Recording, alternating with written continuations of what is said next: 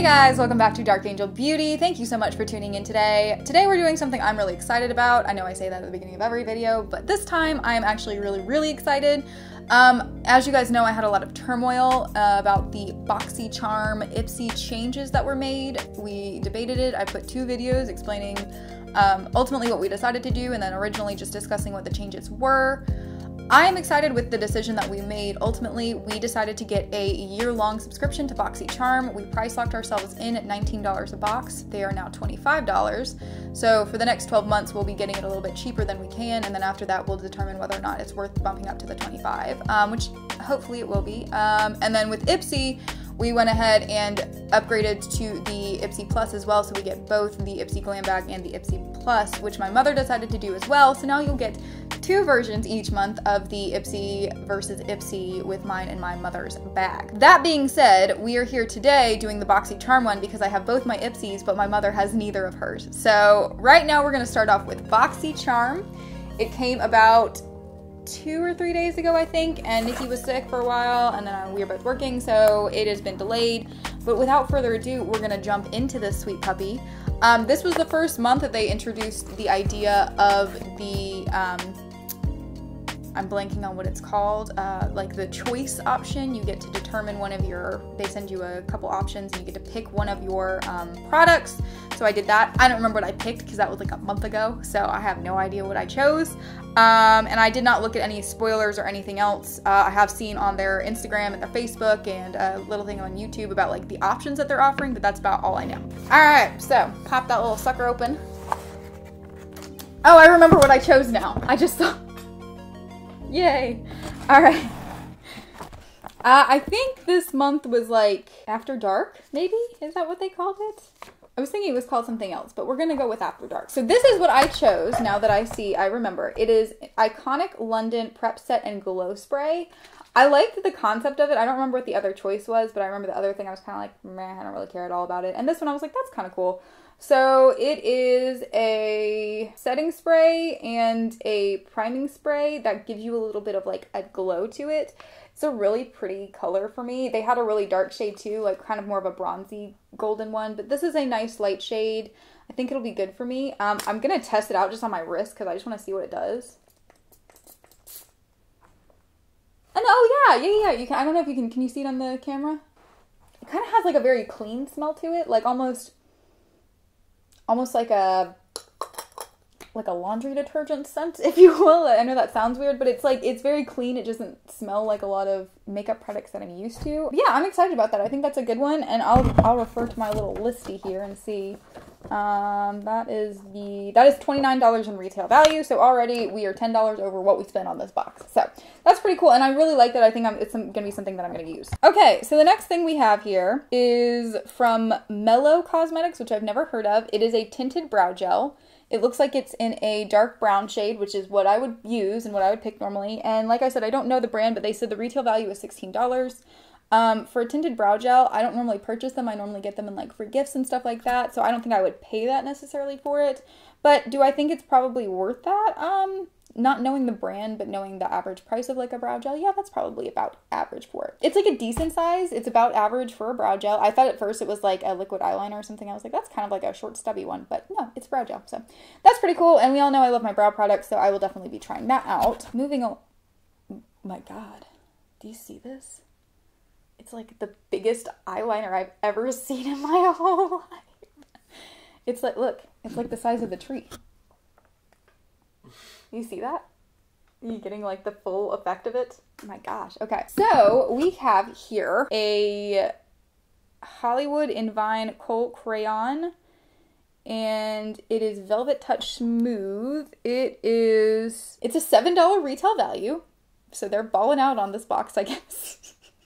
I'm not gonna say that's definitely the least expensive product I've ever gotten, but it's probably one of them. But it is actually, it's a nice, it looks like a pencil, like a sharpened pencil, but it's actually a lot creamier in terms of when you actually apply it. It went on pretty smooth.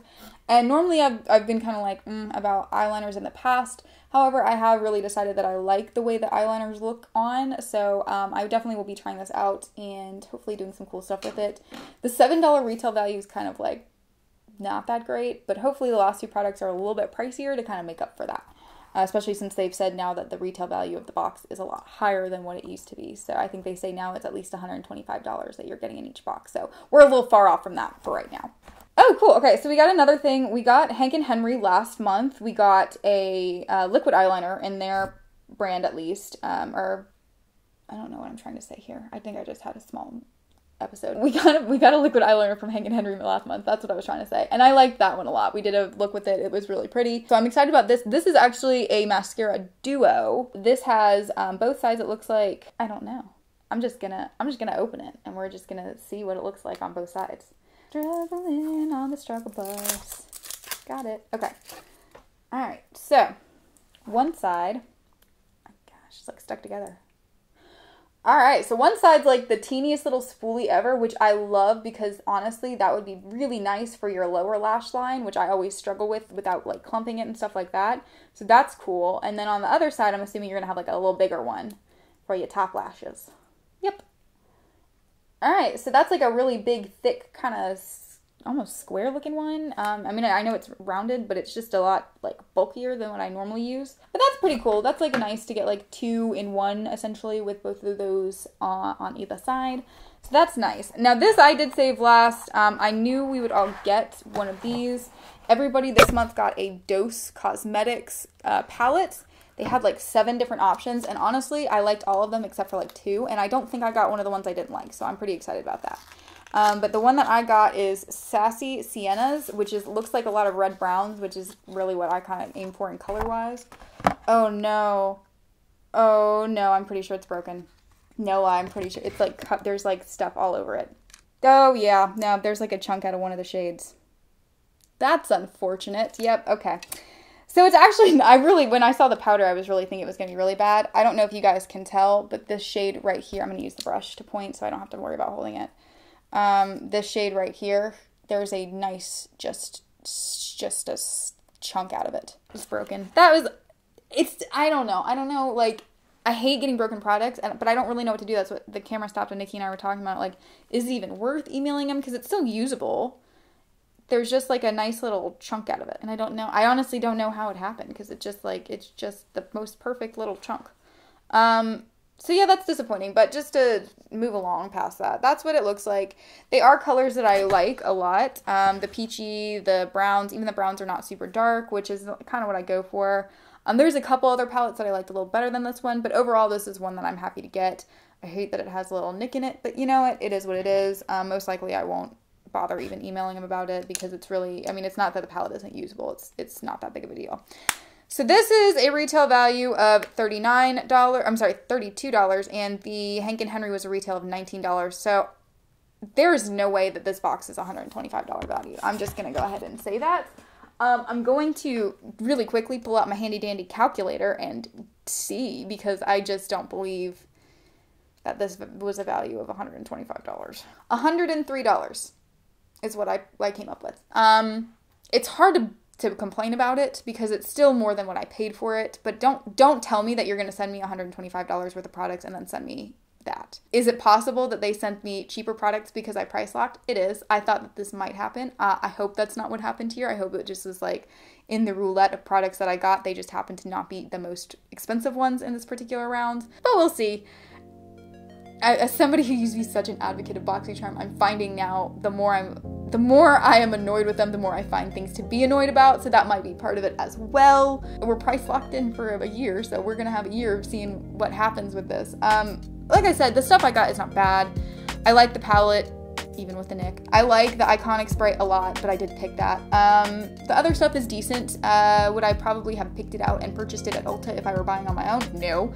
But, I mean, it's nice to get new stuff. So, another month of iffiness about Boxycharm.